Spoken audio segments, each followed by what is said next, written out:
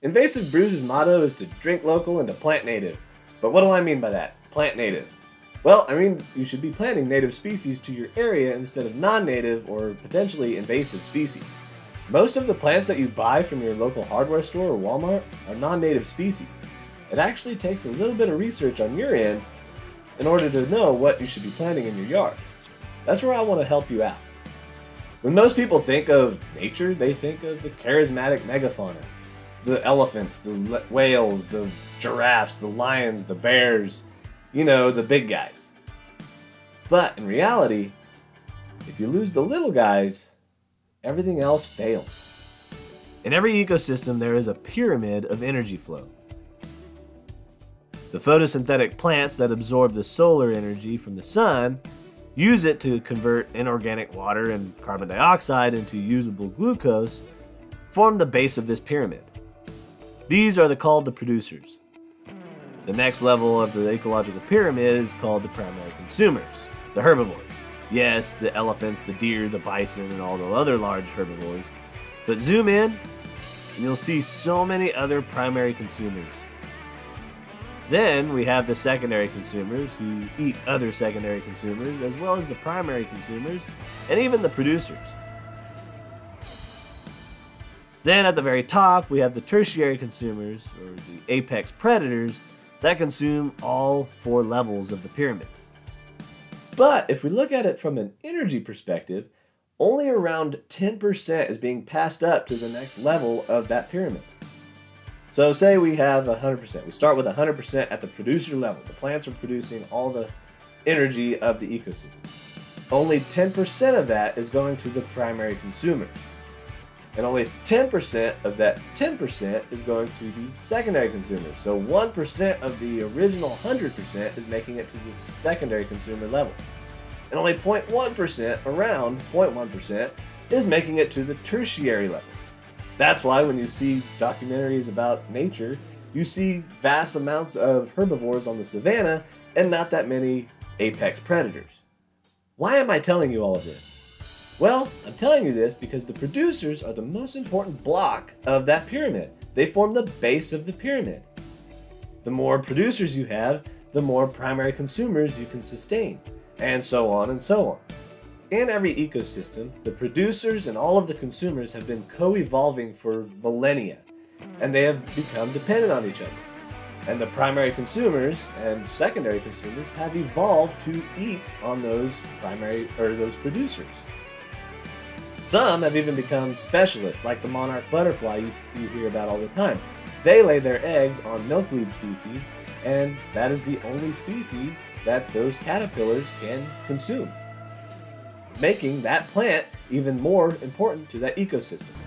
And monarchs aren't the only ones that depend on that one species of milkweed. When non-native species are introduced into the ecosystem, the consumers will not utilize it as they would a native species. Take for example the serviceberry. It hosts around 124 butterfly and moth species, whereas one of the most common landscape trees out there, the Bradford pear, only hosts hardly any, thus becoming an ecological dead end. As a butterfly looking for a place to lay your eggs to rear the next generation, or as a parent bird like a black-capped chickadee who needs thousands of insects to rear a single brood of chicks, which would you rather have in your neighborhood? So, what happens when non-native plants become invasive?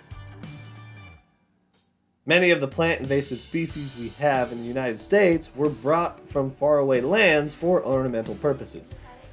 Bradford pear trees, purple loosestrife, Japanese honeysuckle, even kochia were all introduced as ornamental plants and are now very prevalent invasive species. One of the main reasons that non-native plants become invasive is because of the lack of natural control. Over in their native range, there has been a herbivore or a predator or a parasite or a disease keeping their populations in check. Here, that natural control is absent. So they have the run-of-the-mill and they are not controlled. So planting native into your yard prevents new and already established invasive species from spreading. Many people enjoy feeding and watching birds through the winter. I'm one of them. But the most important bird feeder that you can have is your yard. Your little piece of earth can become an oasis for many species. And it all starts with the species that you plant. And the best part is, native plants have evolved in your area so they are used to the climate, making them easier to maintain. Native plants serve as host plants to many insect species in the primary and secondary consumer slots of our pyramid.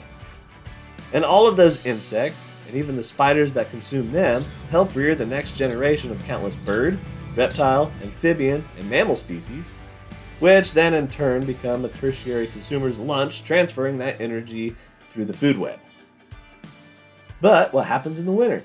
When all of the plants have died off or gone dormant, native plants still serve a purpose.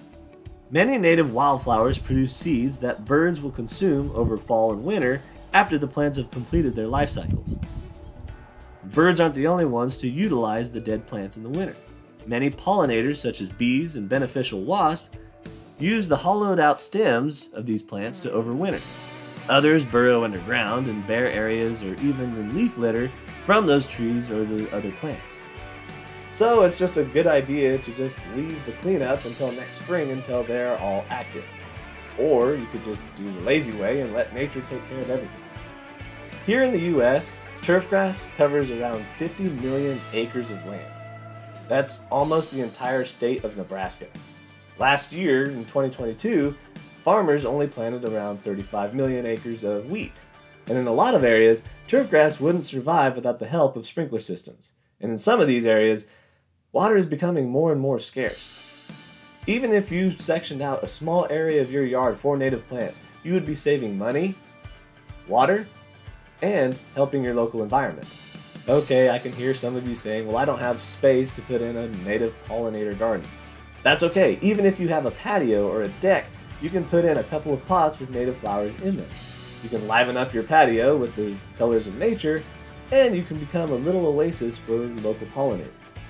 Nobody can do everything, but everybody can do something. Okay, so you've decided to put in some native flowers, but you don't know what to plant. If you go down to your local extension office or the state agency like the Wildlife and Parks or Natural Resource Division, a lot of them will have stuff like this. This is a Kansas native pollinator mix from the Chickadee Checkoff, and our extension agencies and our Wildlife and Parks offices carry these and they give them out for free. But if your agencies don't have this or they're out, that's where the research part comes in on your part. One of the best resources that I've found is the National Wildlife Federation's Native Plant Finder. You can search up your own zip code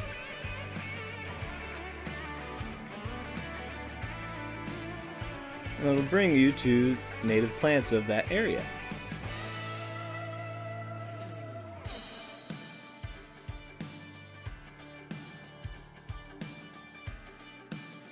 And once you do that, you can click on a plant and it'll bring up a list of native species that it attracts or uses it as a host plant. And if you want more information on that and what else that species is attracted to, you just click on the species and it'll give you more plants that you could put.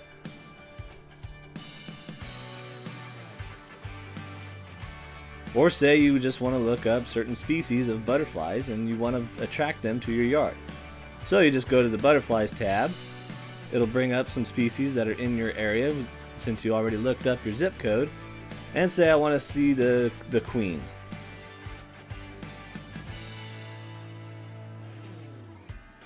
It uses the milkweed for its host plant, just like the monarch butterfly we mentioned before.